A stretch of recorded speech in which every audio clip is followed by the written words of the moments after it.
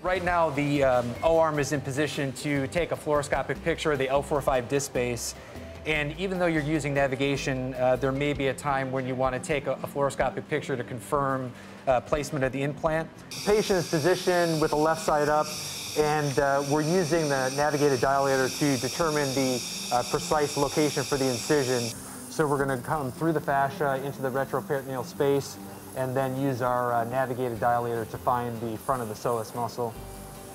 We've dissected into the front of the psoas here, into the retroperitoneal space, and now we're going to put our navigated dilator through the very anterior slips of the psoas muscle. The difference between an O-lip and a D-lip is that because you're so anterior, the risk of irritating or coming close to the femoral nerve is pretty small. So at this point of the case, we're going to go ahead and drape the O-arm.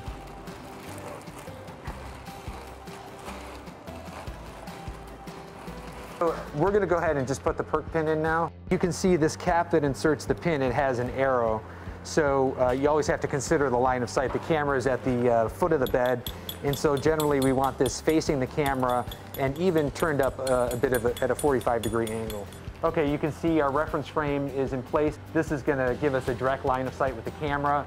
We're going to place the camera at the foot of the bed. We're using our triggered EMG.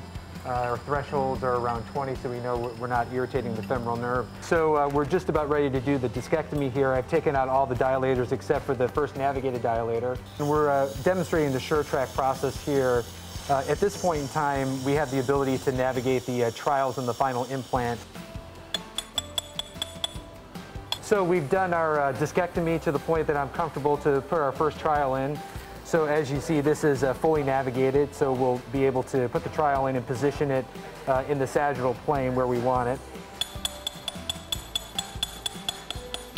This is a Peak Clydesdale cage, and here's our Stereotactic Inserter. And so we're going to put this in and watch navigation and try to steer it into the anterior portion of the disc space.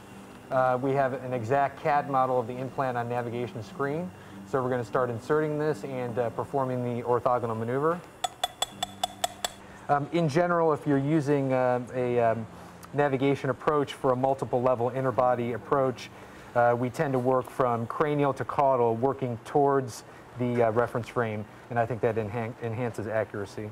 So we're inserting our last dilator here. Again, we're starting off with our triggered probe pushers, which is the direction of the lumbar plexus. And we're going to go ahead and stimulate a full 360 degrees.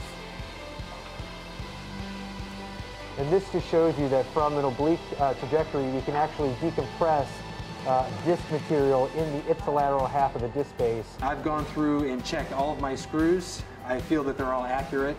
And people talk about the cost of an image-guided system and the O-arm. And what we're seeing here is a demonstration of the value.